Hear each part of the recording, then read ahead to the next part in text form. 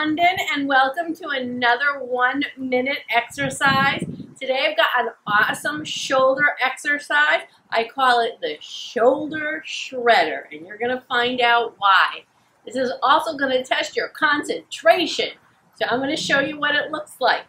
We're going up to the sides, in front, overhead, back down, out to the side, and back down. I have 5-pound weights, and you're going to need probably a lighter weight than you might be used to do this, because you're going to do about 10 to 15 of them. So let's do it. Here we go.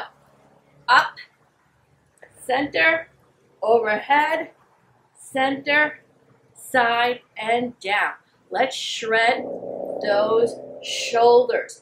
I don't want you throwing your body. It's slow and controlled movement. All right? After a while, it's going to get hard to bring these babies up over your head, and that's what we're wanting. Okay? 3 sets of these. You can increase the weight if you want, or you can keep it to the same until you build up your shoulder strength. See that? I've got a nice slight bend in my knees. And the only thing that's working here, my shoulders and of course my core, to keep me from tipping over.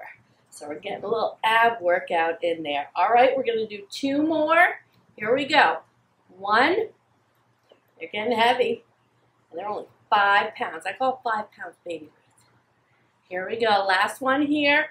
Up overhead, down, side, and down.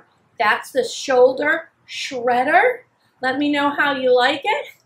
And come on over and visit me on Facebook on my page, Laura London Fitness on Facebook. I'm watching my dog. She's watching the workout. And go work out. Love you guys. I'll see you on the next exercise. Bye-bye.